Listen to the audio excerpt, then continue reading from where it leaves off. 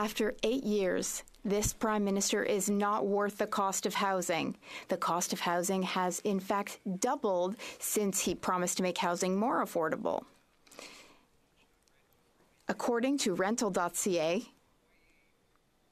rent has increased by over 20% throughout Canada in just 2 years. That is over $400 more for rent. Will the Prime Minister reverse his policies that caused this crisis? He needs to stop the bureaucrats who are blocking construction, and he needs to bring down deficits and interest rates. The Right Honourable Prime Minister. Mr. Speaker, the Conservative member for Dufferin-Caledon best described our ambitions when it comes to housing. He said that our housing minister seems to announce a new program or announcement every day. He is absolutely right. We have been working hard week after week. We have reached new agreements through the fund, in the Housing Accelerator Fund, and we have developed new tools to speed up the construction of affordable housing. We will continue to focus on our goal, which is to speed up home building. The Honourable Leader of the Opposition. Announcements, programs, checks, yet no housing. People cannot live in housing or announcements made by this Prime Minister, who is just not worth the cost. In fact, construction sites have decreased. They have decreased by 28% in December as compared with last December. Will the Prime Minister put an end to these programs which balloon bureaucracy costs and interest rates so that we can truly build housing? The Right Honourable Prime Minister. Mr. Speaker, the only thing the Conservative leader is offering is insults. He insults Quebec's elected officials and politicians. He insulted the mayor of Niagara. He uses the homeless as accessories for his own photo ops. A responsible leader, Mr. Speaker, will take action to invest in communities and to invest in housing. That's what we are doing. We removed GST for construction of new rental housing. We also announced funding, including $900 million for Quebec for housing. We are here to invest and to build. He's just here to insult people. The opposition. Mr. Speaker, hundreds of thousands of dollars are being spent on bureaucracy. We don't need this bureaucracy. The bureaucracy has ballooned by 50% since this Prime Minister took office. What we do need is not bureaucracy, but housing. His housing agency said that we will need 3.5 million housing units. But this week, the CBC said that given our population growth and the drastic drop in construction, we will in fact need 5 million housing units. Where will these 5 million families live? The Right Honourable Prime Minister.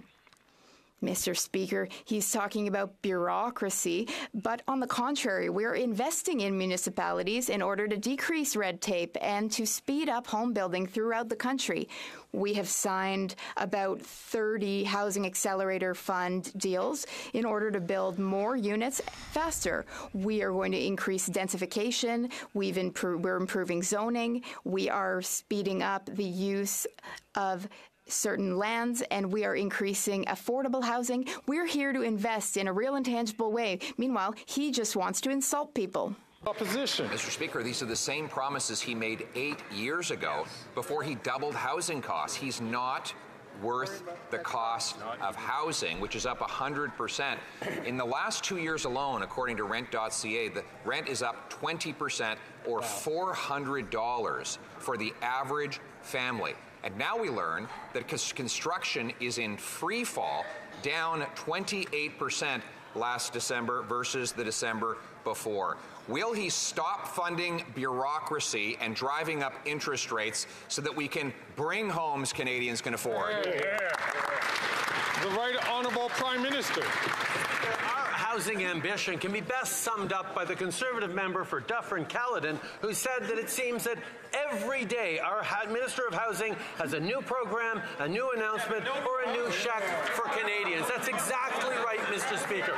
We continue to work hand in hand with Canadians, with municipalities, municipalities across the country, municipalities he'd rather insult, to get more homes built faster, Mr. Speaker. The investments we're making, including things like taking the GST off purpose-built rental housing, which the Conservatives voted against, will continue to create more homes for Canadians right across the country. The Honourable Leader of the Opposition. Mr. Speaker, you can't live in announcements and programs. You need homes that have walls and floors and ceilings. The Prime Minister doing another selfie in front of a construction site won't do that. In fact, construction is down 28% in December after 8 years of this Prime Minister's promises and spending. Will he accept our common sense plan to build homes and not bureaucracy? The Right Honourable Prime Minister.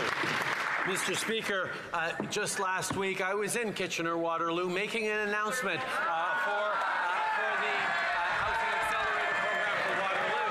And what the Leader of the Opposition seemed to have missed is we were standing in a freshly completed building for seniors that $33 million of funding from the federal government a few years ago allowed to be built today. We are building things today that people are moving into in the coming weeks, and we are announcing how we are building things for tomorrow, as opposed to him who just chooses to insult Canadians, insult mayors, and insult our intelligence.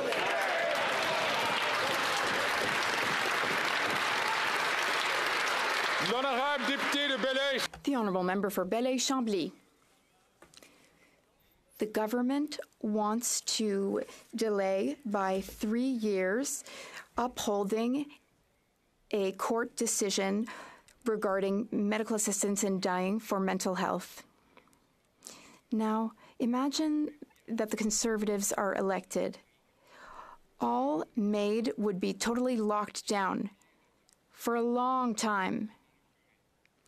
They will never pass MAID, the Conservatives. So this Prime Minister, does he realize that he's acting as if he's afraid of the religious right?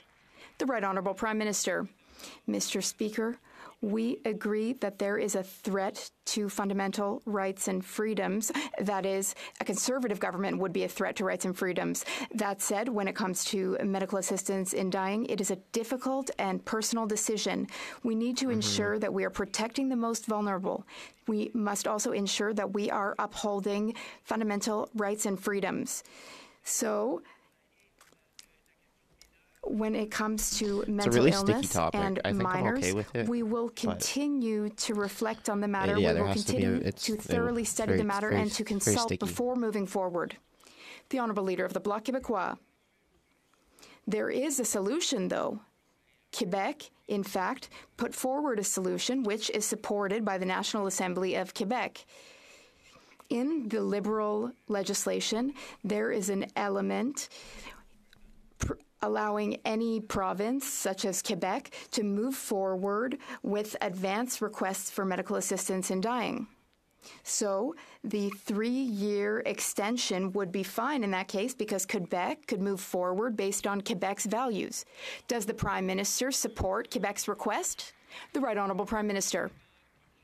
Mr. Speaker, as I said, this matter of advance requests was brought up many years ago as being a very important decision we need to make, but a difficult one at that. If a Canadian makes an advance request, saying, for instance, if my health reaches such and such a state, can I have medical assistance in dying? But then the person might not necessarily be able to give free and informed consent. So it's a very difficult decision for us to make and for our society to make. We will continue to work with Quebec. We will continue to reflect on this and study it.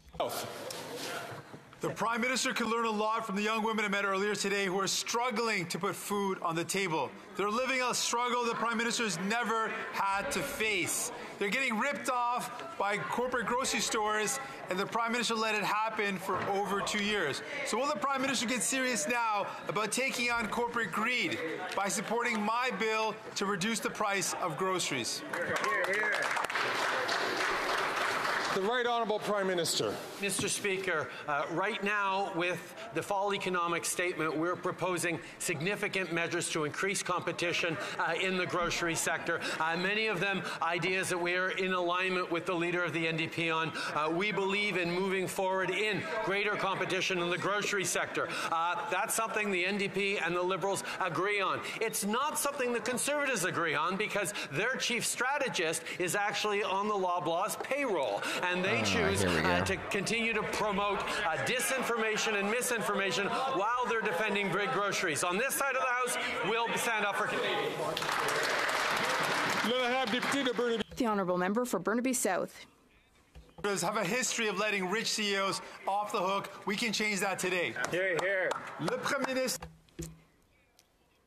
The Prime Minister could learn from many of the young women I met with today. They're struggling to make ends meet. They're living a life that they've never lived before. They are being scammed by grocery giants, but the Prime Minister seems to support those grocery giants. So will the Prime Minister vote in favour of my bill to bring down grocery prices? The Right Honourable Prime Minister. Mr. Speaker, I am very open to the NDP's efforts to increase competition in the grocery sector. We believe in that.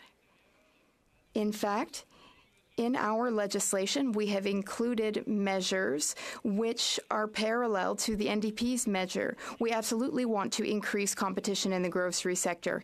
The NDP and the Liberal Party share that desire. The Conservatives, though, they listen to their lobbyists, Loblaws lobbyists.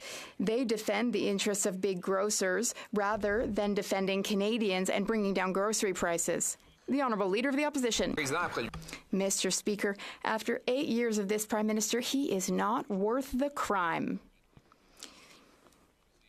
He has caused a lot of car theft.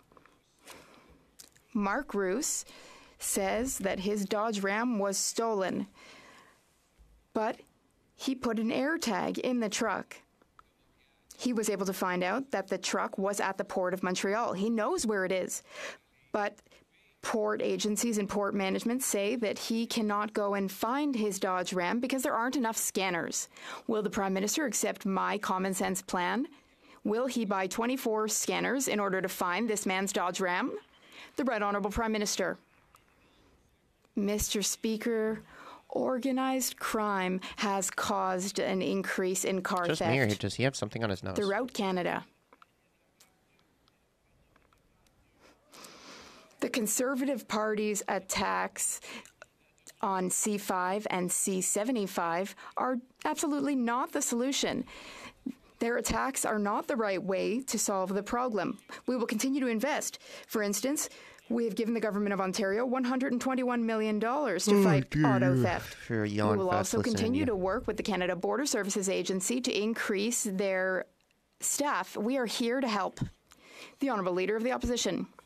At ports, after 8 years, the port authorities are only scanning or inspecting 1% of shipping containers leaving our ports, and that led to the case where Mark Roos had his 2021 Dodge Ram stolen. Luckily, he had an Apple air tag, so he could follow its transit to the Port of Montreal, where he knows it to be. He called both the cops and the Port Authority, both of which said they don't know which box it's in, so they can't find it. So why won't he accept my common sense plan to buy 24 scanners so we can scan the boxes, find the Dodge Ram, and give it back to Mark? Right Honourable Prime Minister. Mr. Speaker, this would be perhaps a little more credible from the Conservative Party if they hadn't cut 1,000 CBSA officers when they were last in government. And they'd proposed to cut 400 more if they had won the 2015 election. The reality is we restored every single border officer they cut and added 800 more. And we're continuing to do the necessary work. We recovered 1,800 stolen vehicles last year. We'll continue to do... Sorry to interrupt the Prime Minister and to all members. I'm going to ask members please to keep their comments to themselves until they have the microphone or have the floor so that they'll be able to ask their questions or answer their questions. The Honourable Prime Minister has 15 seconds on the clock. Mr. Speaker, while Conservatives cut frontline border services officers, along with cuts to the RCMP, cuts to police forces across the country, we invested in them, and we're going to continue to do that with $121 million for Ontario, more investments for port and border security. We're going to continue to step up and keep Canadians safe. Hear, hear. The Honourable Leader of the Opposition. You know, the Prime Minister's strength is not math, but the facts are that we took office, there were about 12,000 working as CBSA officials, and when we left office, there were over 14,000. So 14,000 is more than 12,000 to help the Prime Minister with the numbers. It's true that we cut back office bureaucracy and high-priced consultants, which he has ballooned, and that's why after 8 years, he has increased auto theft by 32%. Will he accept our common sense plan to cut high-priced consultants and hire more front-line inspectors? The Right Honourable Prime Minister. I can't help but smile when the Leader of the Opposition talks about high-priced consultants, because it's his campaign being run by a high-priced consultant for Loblaws. When he stands in this place and across the country wrenching his heartstrings about the prices that Canadians are paying for groceries, when his top advisor is in the pocket of Loblaws giving him the same talking points as she gives Galen Weston when he appeared at Parliamentary Committee. Mr. Speaker, if Canadians are going to believe this Leader of the Opposition, he needs to come clean with who is funding his organizations.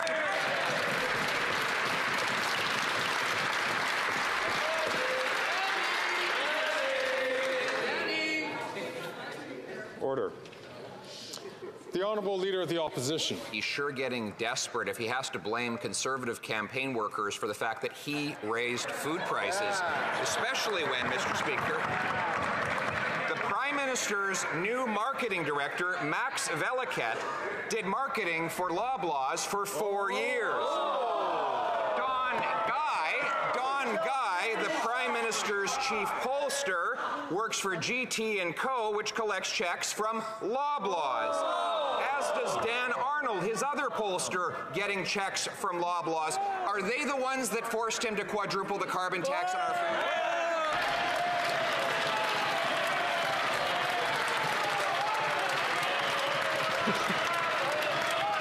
The Right Honourable Prime Minister.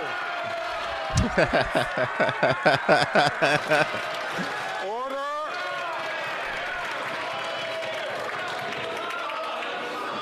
I know it's Wednesday, and members are very keen to hear the answer to this question, so I'll ask them to please restrain themselves while the Right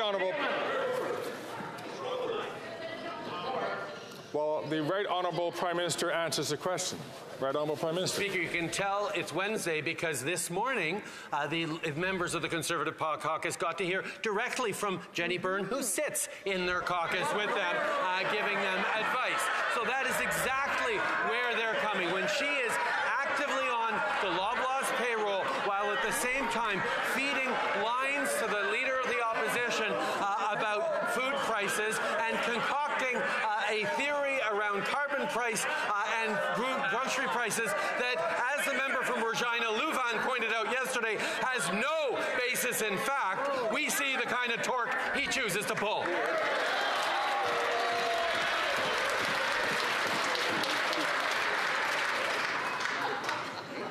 There. That's not so hard. The Honourable Leader of the Opposition. Oh, Mr. Speaker, he makes it too easy. He talks about caucus meetings and Loblaws. Get this. The Prime Minister had someone who is his Director of Caucus Services named Julie DeWolf, who is now a lobbyist for Loblaws.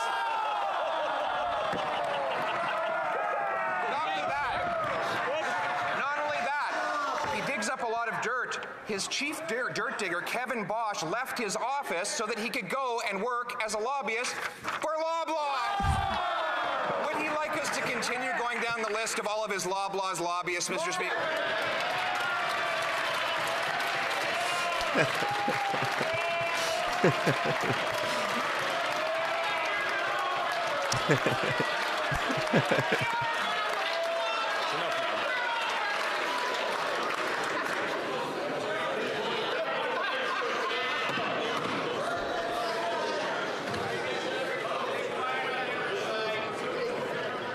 The Right Honourable Prime Minister.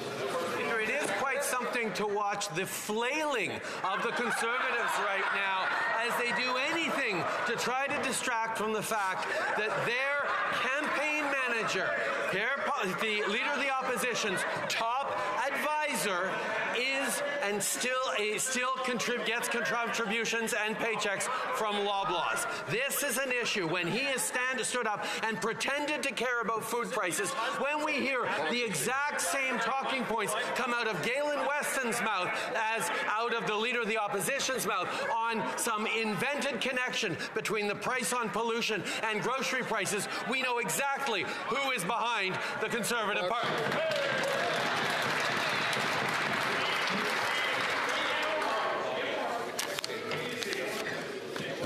Madame.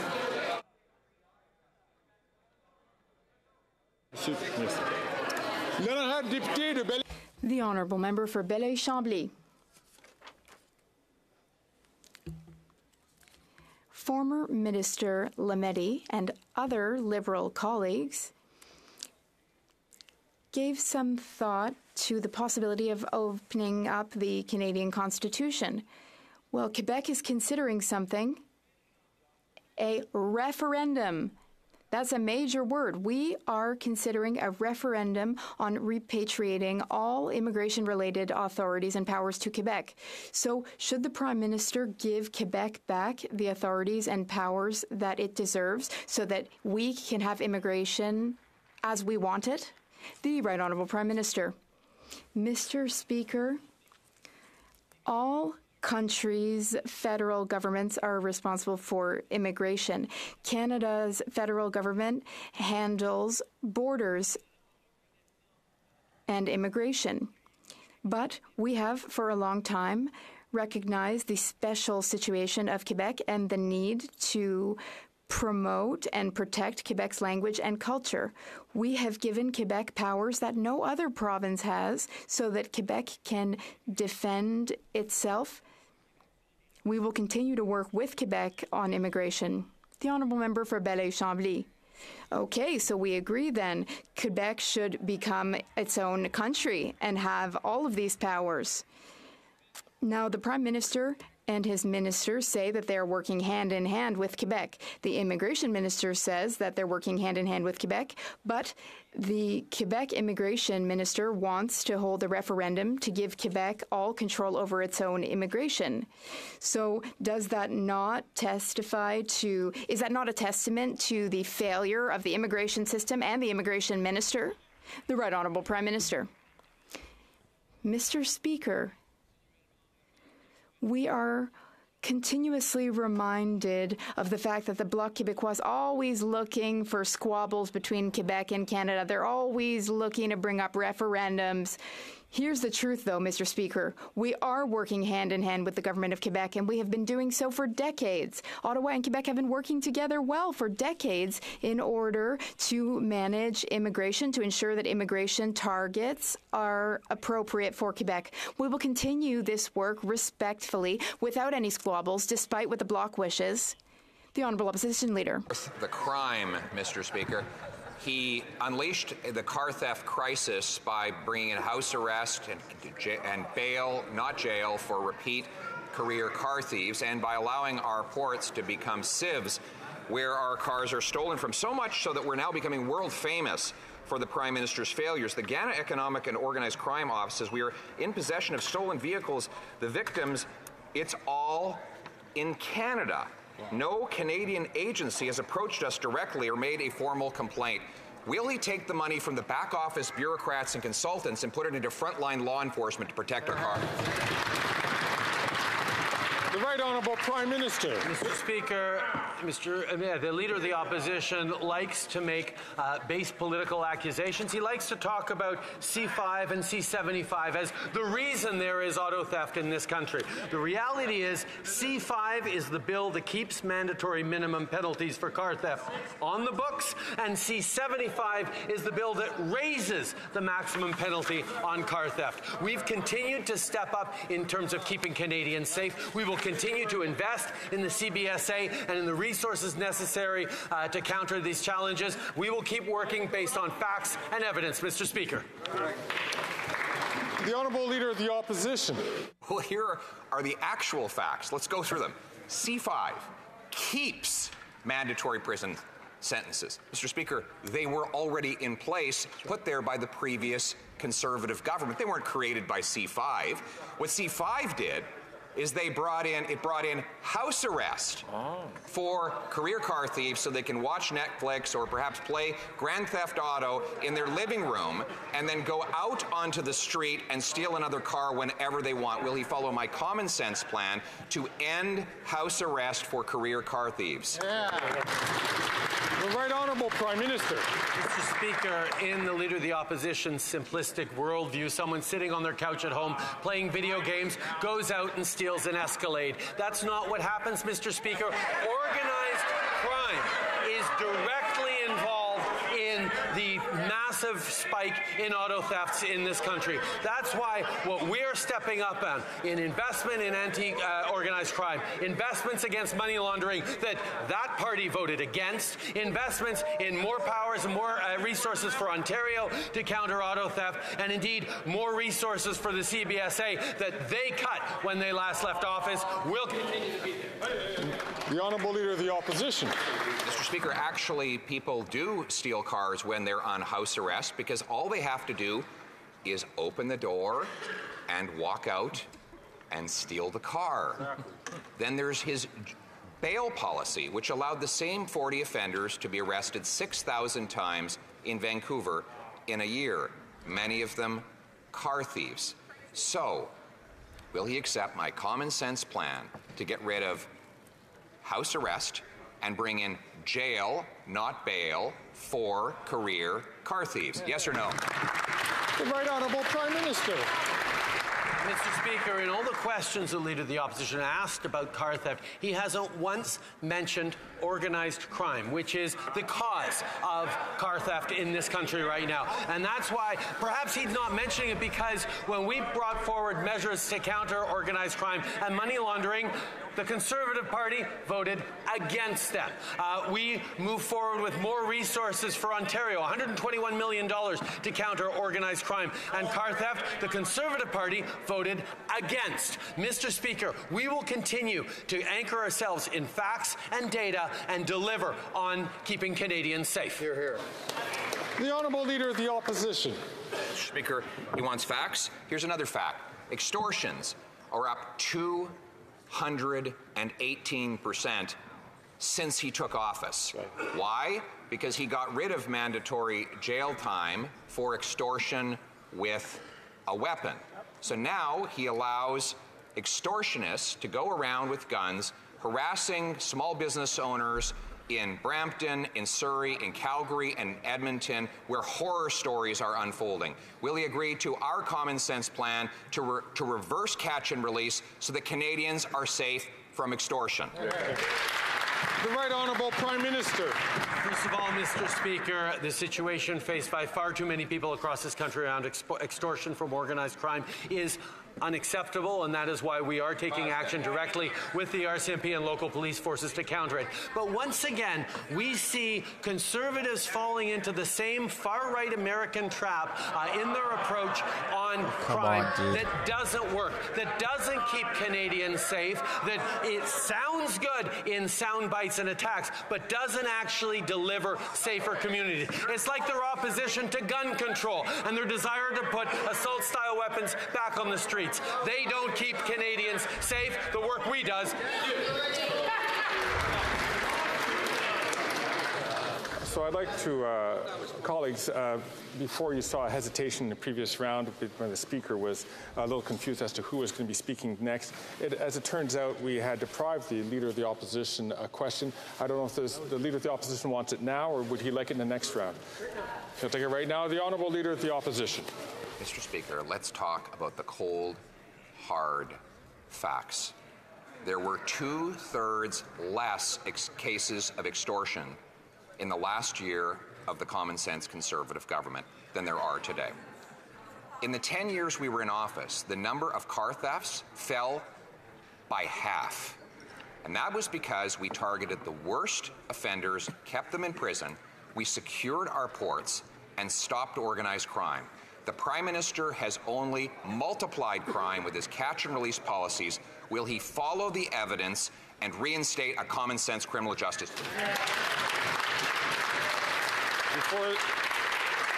I hate to interrupt the honourable member, and I don't know if it was picked up on the mics, but I did pick up some language that was unparliamentary, and I'll ask all members to please watch themselves.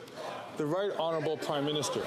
Mr. Speaker, what we hear from the Leader of the Opposition is under the previous Conservative government, everything was perfect, and what he is proposing to do is to make Canada great again. That is not what Canadians want. He is pining for a nostalgia that, quite frankly, Canadians do not feel. They remember what he did as part of Stephen Harper's failed housing minister. Way more he than remembers the people who the rights of Indigenous peoples violated, the ignoring of environmental responsibilities. In my opinion, that's why he's so up on immigration, is because if you're being brought in by a liberal government, you're going to be more favored to vote for them. Canadians